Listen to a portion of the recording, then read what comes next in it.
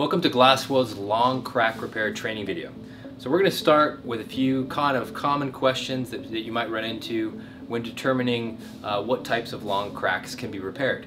First, let's talk about what length of long crack can be properly repaired. The first thing we could address there is the row-lag standard, which is important to note that is a US only standard, and that standard specifies 14 inches as the maximum long crack length.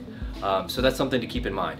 However, it is also important to note that that is not law, that is just a local standard within the US market. In other markets, it's quite common to do long cracks that extend far beyond those 14 inches.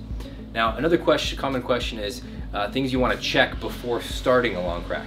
Probably one of the first things you want to look at is to see whether the crack might have a buildup of debris inside or dirt inside the crack, which of course is going to affect the final look of the crack once it's finished, once it's been fully repaired, and could possibly affect adhesion as well. So that's an important thing to identify from the start and communicate to the customer so they're aware of the fact that there's a buildup of debris in the brake.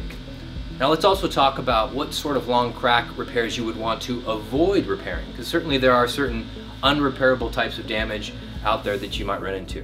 So probably one of the most common is that, as you can see with this crack we've got legs radiating in two different directions. Now, per the row-lag standard, if there are more than 3 legs radiating, that long crack would be unrepairable at that point. So up to 3 legs it should be repairable in most windshields. If it goes beyond that though, it's typically a candidate for replacement at that point.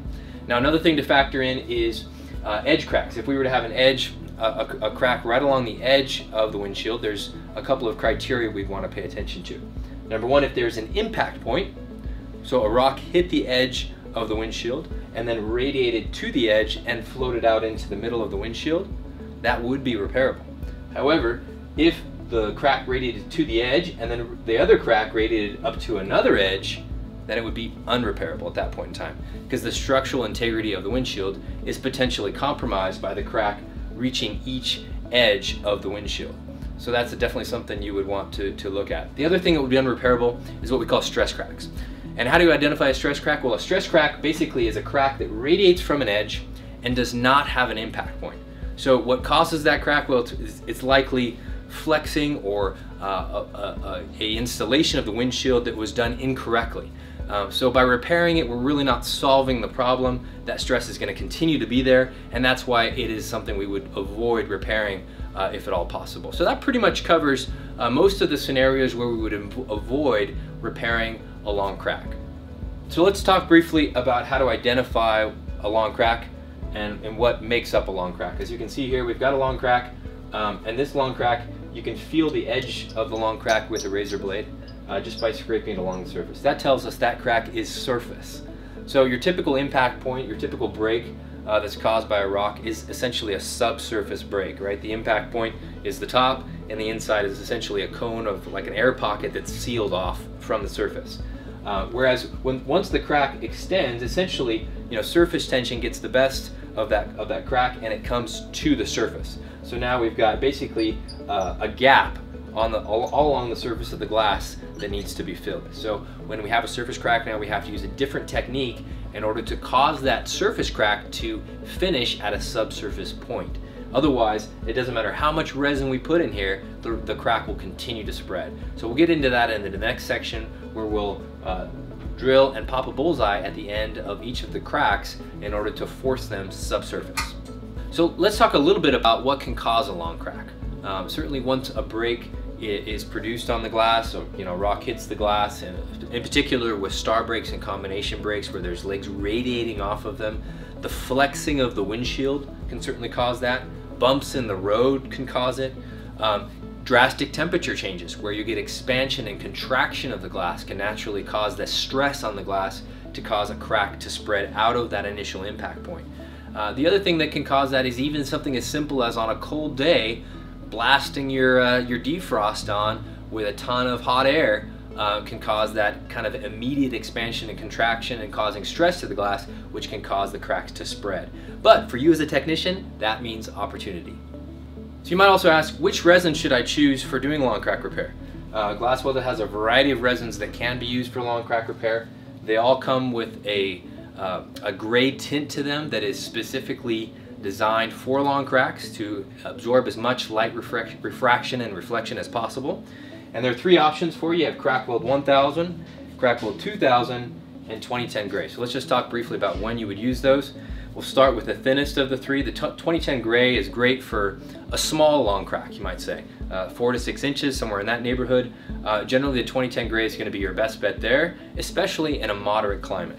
Now, the crack weld 1000 is probably the best all-around crack resin.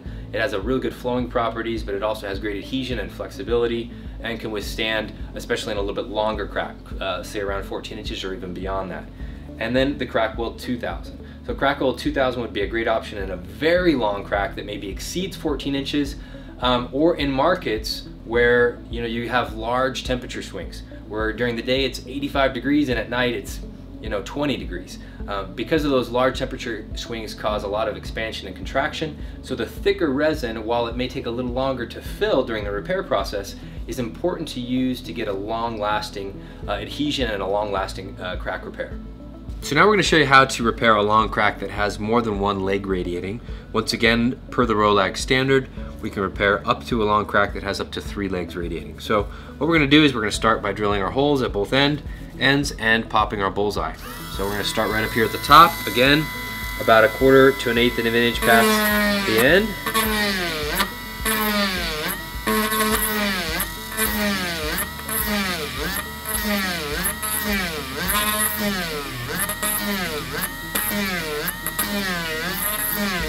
Again, trying to go about halfway through the first layer. So if you hold the drill bit in too long, it'll kind of burn out your bits. But by doing this, we keep them a little bit more cool. And again, we don't want to go too deep, because if we go too deep, then we'll go all the way to the PVB. And then we'll take our replaceable tip probe, give it a little tap. And if it doesn't open up right away, we'll go a little bit deeper. You would never want to hit it very hard because that could cause the crack to spread. There we go.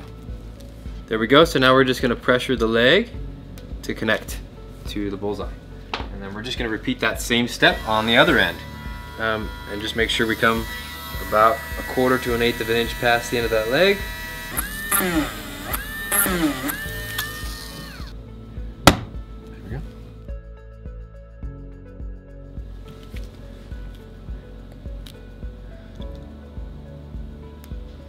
Okay, so now that we've got the drills, we've got the holes drilled out and we've got the bullseyes made and we've connected the legs, we're gonna go ahead and install our crack expanders.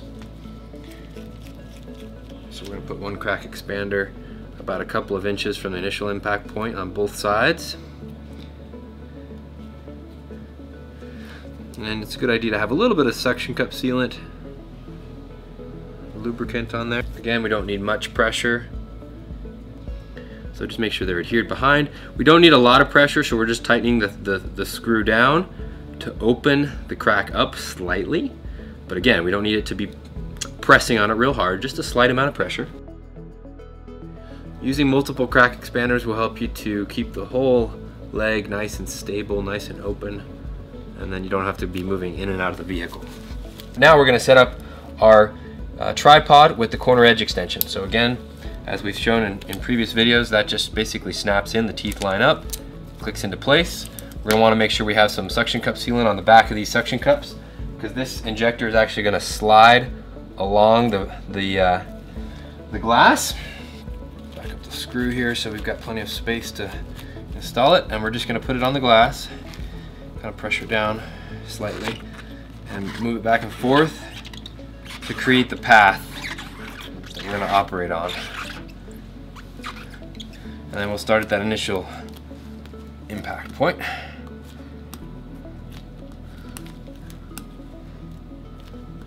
And then give ourselves that downward angle that we need in order to install the injector. Okay?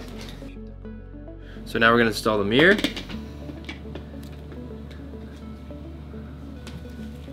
Clean our impact point.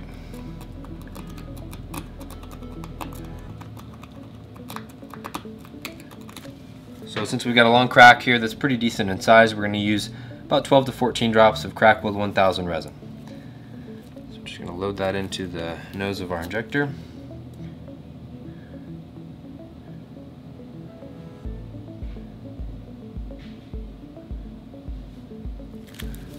Install our white seal.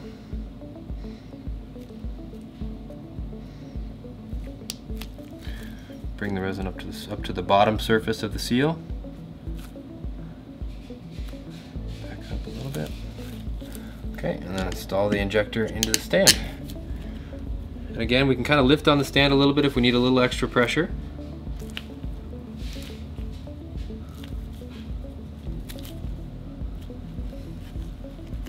We can also adjust our leveling screw, like so. Pull just a quick little vacuum for a few seconds. Again, we don't need much vacuum because the crack is already open. And then start injecting resin. Pull a second little vacuum. Inject again.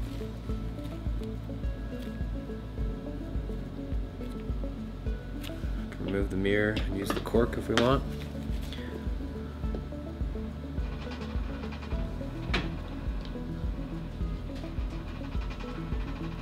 So once again, keep in mind that if you have more than one crack expander, you can stabilize the entire area and allow yourself to continue to move forward without having to go inside the vehicle on repeated occasions. It also prevents different areas of the crack from opening and closing, and therefore risking getting air reintroduced, because it's essentially stabilizing the entire crack in one state, kind of an expanded state. So now meanwhile, while this is filling and we're going to start running this upward, we can set up a second injector down here and work towards the center if you have a second injector. If not, then you would just start with one leg, finish it out, and then do the same thing with the other leg. But since we do have another injector, I'm going to show you how to do that. So we're going to go ahead and take a similar approach.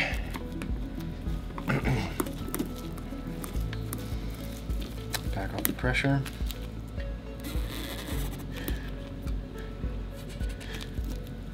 Path.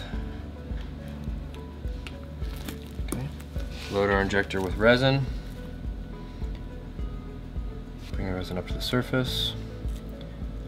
Lower surface of the inside of the seal. We'll start it right over this little bullseye. Give a little bit of downward pressure. And pull a quick vacuum and then start to inject resin. So now we're working in both directions. So now our initial brake should be pretty well filled. So now we're going to go ahead and slide our injector upwards. So here we go. We're going to move it along the resin until the point where the resin has stopped flowing, which is right about there. And you see the resin will flow pretty quickly. There it goes as I move forward. It's continuing to flow. And I'm adjusting, adding a little more resin as I go. At this point, I've pre-cut my film tabs. So again, we're going to use Crackwell 2000 resin on the top to make sure that we seal that off well as we go.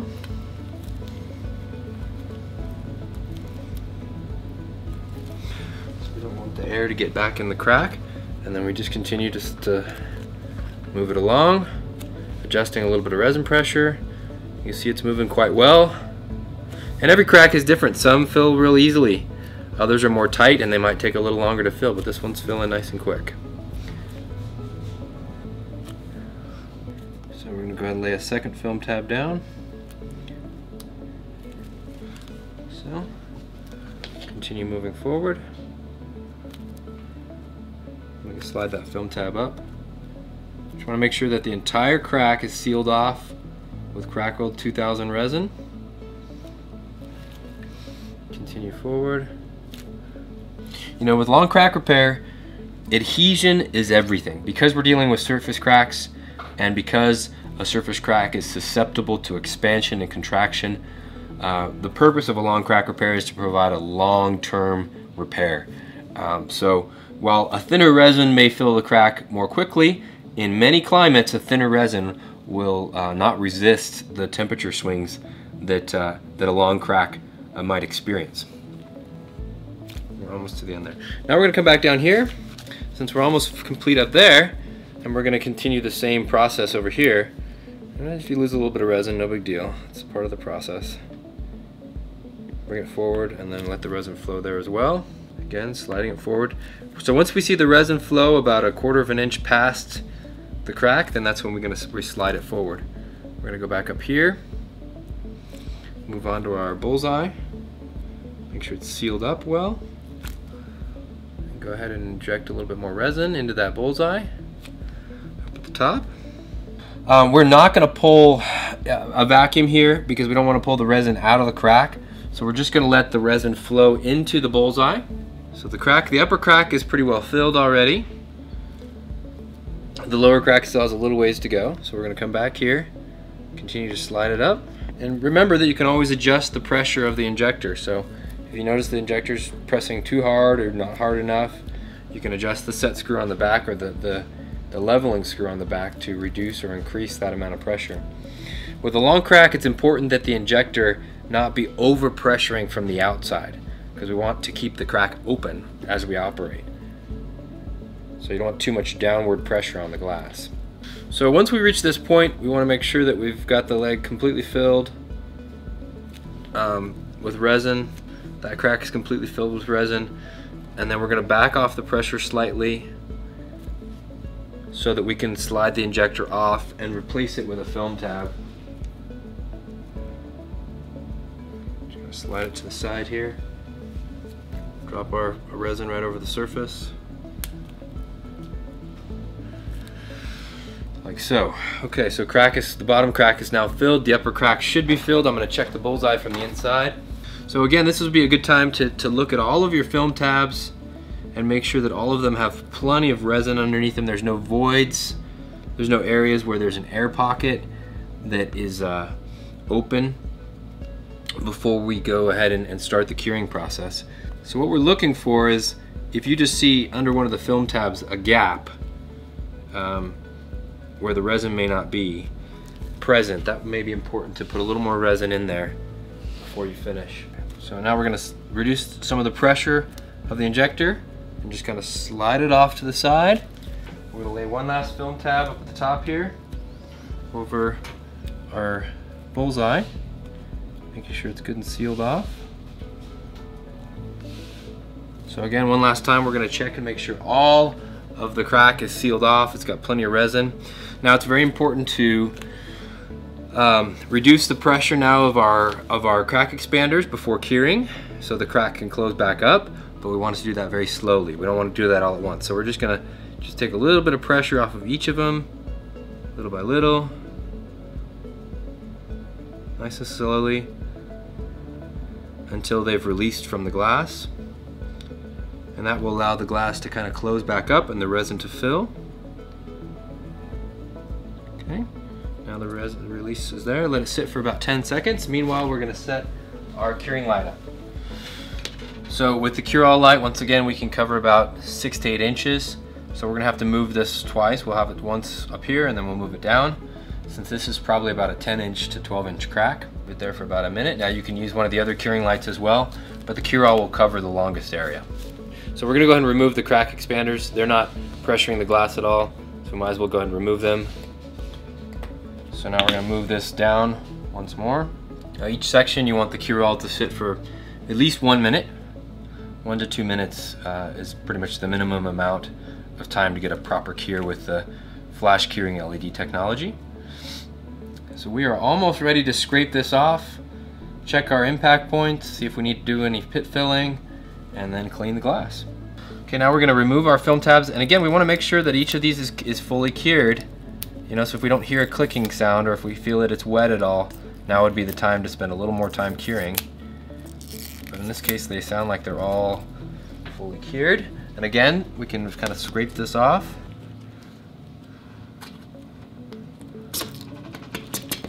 So we can use some pit filler if we want in one of these, in our little drill holes.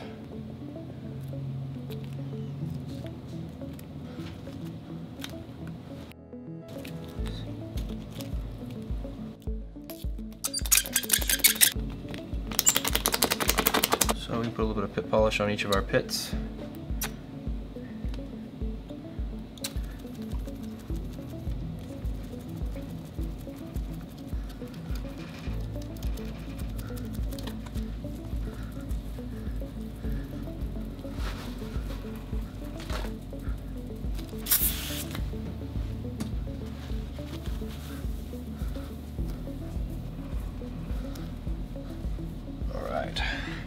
one out.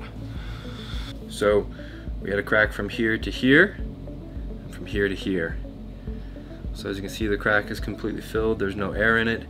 It may be visible slightly from one angle.